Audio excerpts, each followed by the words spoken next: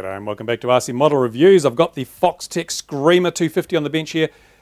We had a break in the weather today. I thought I'd go out and fly it, but this reviewer's curse thing is really getting to me. I went out, I plugged it in, and no picture from the FPV camera, this little FPV camera here, no picture. The video transmitter was working, I got a black screen, but there was no video, and I couldn't see any obvious breaks in the wiring. The wiring goes all the way through into the camera and everything. What I did notice was that when it came, there was a lot of stress on the wiring in the camera. This receiver was pushing into it and causing a lot of stress on the wires. Maybe it's broken a wire where it goes into the camera. I don't know, but so I couldn't fly it FPV. So I thought, well, it doesn't matter. I'll give it a bit of line of sight flying. So I was flying around, and the yaw is quite sensitive as it came set up. And I put quite a bit of yaw in. I was going to do a pirouette, a bit of yaw. The motor stopped and it fell out of the sky, and then the motor started up again and they wouldn't stop. So it thrashed around on the ground for a while until I was able to disarm it. Yeah, something really wrong, something not, and then, of course, as I expected, the video transmitter came off. That tape didn't hold it. Fortunately, it didn't break the SMA connector down here, but the video transmitter, this came off because it, landed upside down. And also this antenna here has been through the props as I thought it would. So I don't know, I've got to say this is a brilliant idea, but implementation wise, man, it's lacking in so many ways. It's just, as an RTF product, it's not. At least the one I got, it's not RTF. I've been working on this thing for now 2 days and it's still not airworthy. I still can't fly it. It's really annoying and frustrating because I know the potential's there. So what I'm going to do to try and get this thing in the air and see what the potential is really like is I'm going to strip it down and I'm going to rebuild it because it's just been built badly, I'm afraid. I mean, Foo's got the best of intentions and the products themselves are probably pretty good quality, but it's just not put together well and there's some really bad design choices. So I'm going to rebuild the Foxtech Screamer the way I would have built it in the first place. We'll see how that goes. We'll see what happens there. So it makes it an interesting project, I suppose.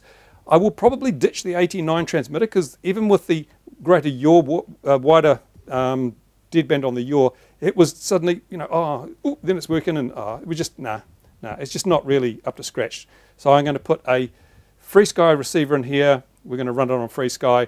I'm going to remount this video transmitter in the right place. I'm going to completely redesign the whole camera setup here. I'm probably going to toss that camera out because it's great, it's fine, it's small, but it doesn't work for a start. But I'm going to put in a decent CCD camera and see what we can do, see if we can make this really work as well as it should have out of the box. So at this stage, I'd say if you're looking at buying one of these, forget the ready-to-fly product. I don't think it's really up to scratch. It's just not good enough. You might want to buy if there's a kit, the kit might be a better option because then you can build it yourself. Make sure you get all the details right and that you do things properly because they haven't been done properly on this one. So I will, as I say, strip it down, rebuild it, and then we'll try it again. And maybe Foxtech will, see some of the things I've done and think, hey, that's a good idea, we'll include that or whatever. But at the moment, this one, hell of a lot of work, haven't even got a flight out of it yet. And yeah, what can I say? So there you go.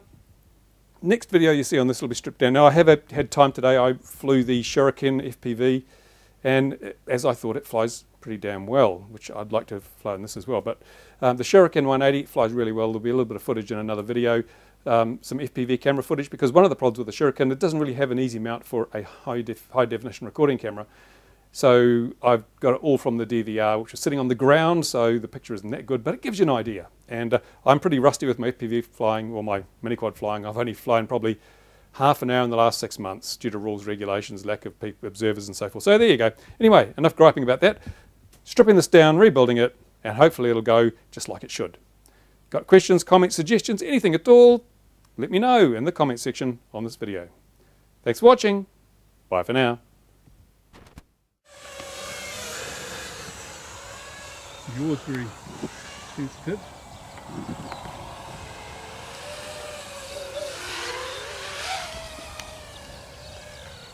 Just that bang on. Did you get a feel of it first? Yeah. You want it in stable mode, I say. Hey. Yeah.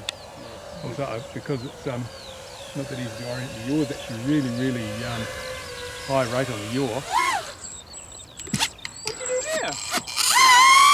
Oh, it's a mower!